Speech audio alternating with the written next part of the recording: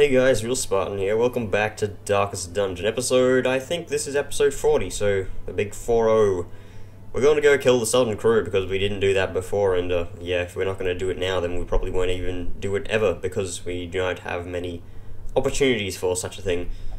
So let's start. I've picked out this crew because they have, well, they're pretty much the only level 1 units we have, to be honest. Ugh. I should really stop saying to be honest, but I can't help it. It's just a thing that I say. I'm pretty sure we don't need more stuff than this. Well, we'll take one more shovel just in case, I guess.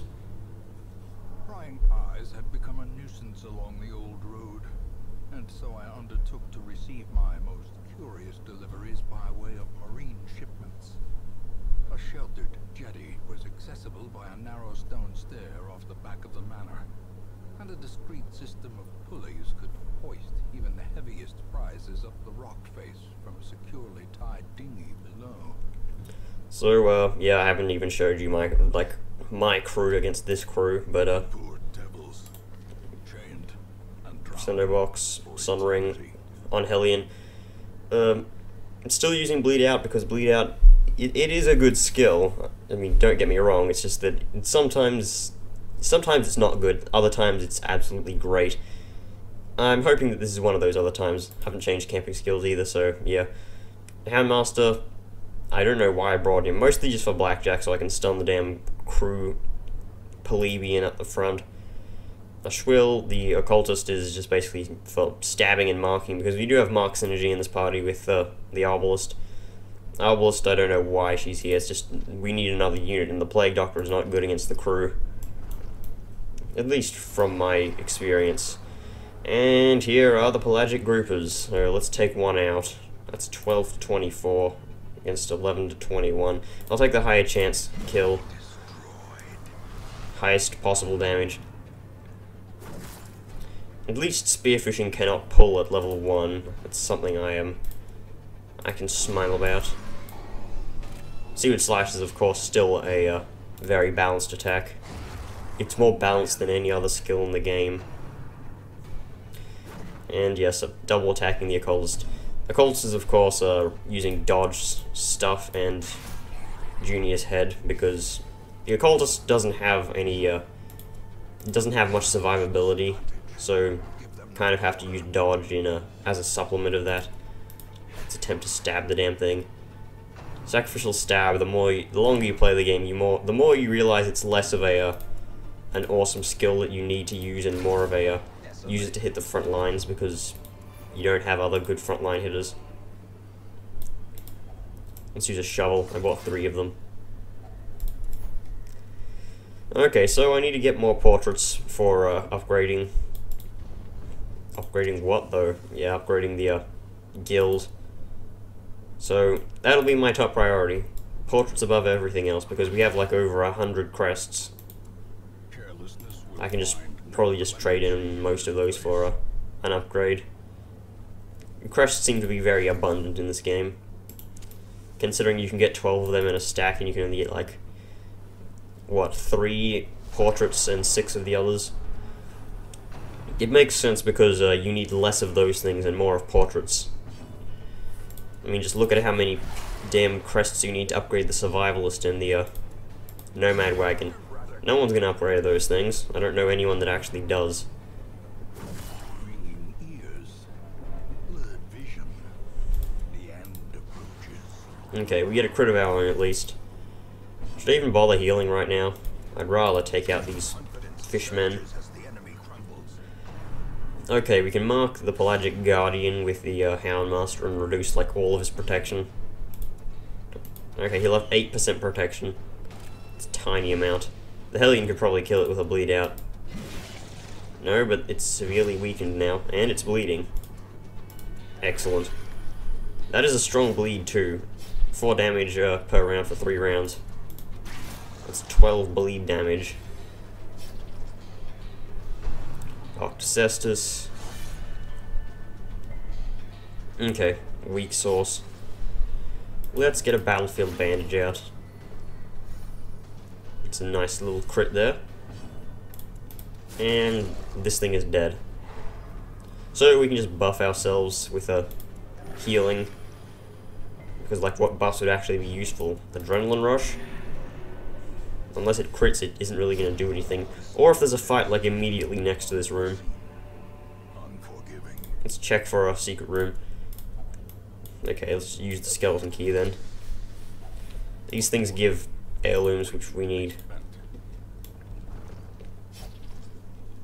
You bleed. Yes, you bleed rather easily. Because, you know, if the bloody... Probably should have bandaged her up. Oh well. If the occultist bleeds you, you probably don't have very good bleed resist. Well, except if it's like late levels. I mean, no, except when it's early levels. Because that bleed skill doesn't get much bleed chance later on in the game. It of course has like 0% chance to bleed eventually. Unless you're afflicted or are the leper. Yeah, I'm pretty sure it literally can only bleed the leper on the later levels. So, these bandits are very, very weak. Just blackjack you so we can kill you next turn. Might consider healing. Nah, I won't even bother healing. We have a campfire.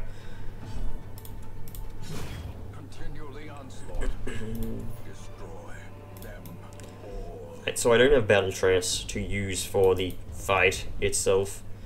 So I'll have to be like using maybe a restring crossbow. Do we have that? No, we don't. We have marching plan. So we're not going to be dealing that much damage. Nice dodge. We haven't even gotten any scouts, which is surprising because we're using a seer stone and using full torchlight. We don't need this many torches.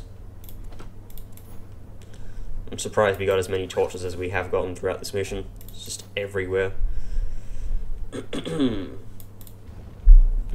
So, actually, nah, never mind. I won't bother talking about the election. Everything's been said.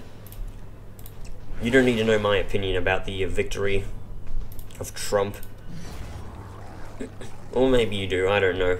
It isn't very important, though. I wouldn't be happy either way, to be honest. And more seaweed slashes. At least they're dealing minimum damage, it seems.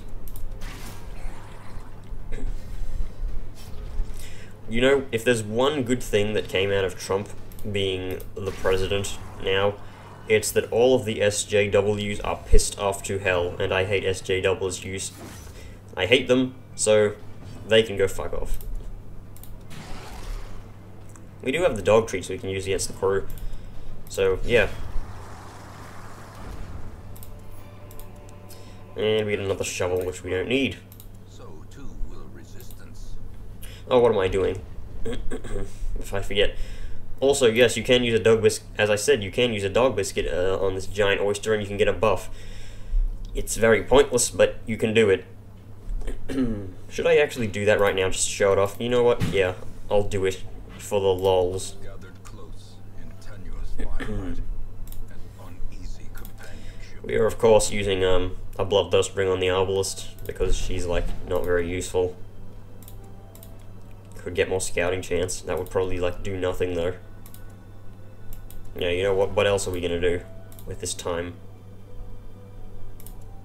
Just encourage the Houndmaster because he gets stress. Oh, he has man's first friend. Oh well. The match is a blazing star is born. Who do I want to give a dodge buff to?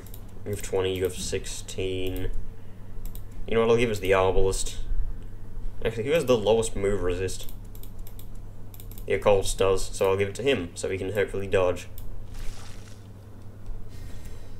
Do not ask me why that gives him a 25 dodge buff. As I said before, I have no idea why. Oh, torches. Wonderful. It's totally what we need.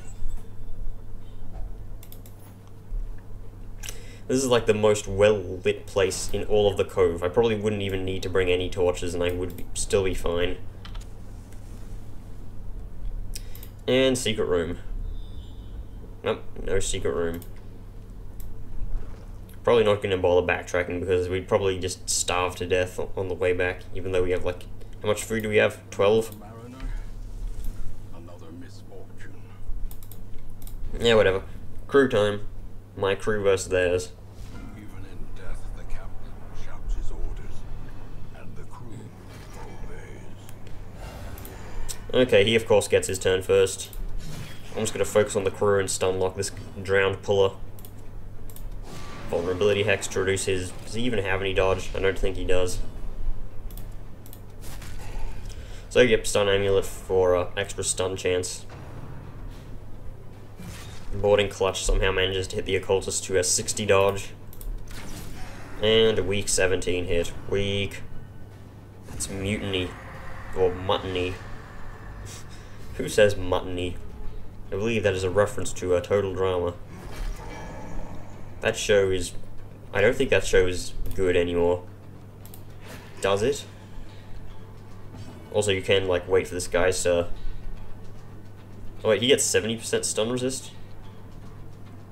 I mean, plus 65% stun resist? No, he doesn't. He gets... Wait, why does this guy have plus buffs? I don't know. This little unit here doesn't really make much sense. Like, why doesn't he just have specific, I mean, it says he has plus 50% protection, plus 50% bleed and blight resist, but why wouldn't you just make his default stats like that? I mean, he changes to a completely different unit when he pulls pulls one of your other guys, so why would you, like, bother with that? Just make him a different unit, which he is, so that buff literally means nothing. As you can't remove buffs in this game from the enemies. It would be interesting if you could. It would mean that stun locking was much more effective. But, yeah. There's no way to. So, let's kill this thing. What's the chances of stunning? 44%. Okay, can we get a crit from, like, the Arbalist, at least, to kill this thing? You don't hit the Arbalist, but you hit the bloody Occultist. Okay, here comes the pulling attack. Also, Mutiny has, like, 0 accuracy. Yep, dodge the damn pull with 16 dodge, mind you. So, yeah, this fight's over. They are cursed to float forever, deep in the swirling blackness, far beyond the light's reach. I didn't expect that to be a challenge, and it wasn't, because I'm using, like, level 3 heroes and gear, effectively. We got, like, no gold, but we got heirlooms, at least, and I can sell that trinket for a monetary compensation. More spasms of the entrails. Witness, Warren Scrounger, Wheel Explorer. Those are pretty junky skills, but hey, at least they didn't get anything too bad. Not to enjoy this faith-fueled charity. It will not last. And now I can remove some, things. Yes, just some stress. Probably gonna remove, like, diseases mostly, though, because these units are gonna go out to Dark's Dungeon. And we will need to, like, fix up things in case things happen, and you cannot... You're, like, faithless or something like that. Oh well, who has the highest stress? No, that's level. Stress. These guys have pretty much no stress, actually, so I won't even bother, because they might go walkies on me. So let's see, can we upgrade? We need 20 of those, and we can budget 64. No, wait. Is that 64? No, it's 74. So let's check the exchange rate.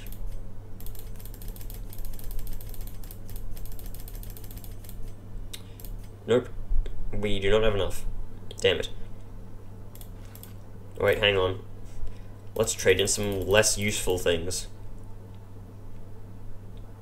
Okay, so 5 of those. So we need 15, and I still don't think that's enough for 15. Yep, we need more loot. Damn it. So, I guess next episode we're going to be going and grabbing the last of the junk. These both give 5 thingies. So this is a free sanitarium trip. So I'll probably be doing this because this mission is absolutely garbage. because you get pretty much nothing from this. You get 50% off prices on supplies on your next mission after you do this one. So it's pointless. Won't do it. See you guys in the next video where we go back to the Wield. See you guys then. Bye.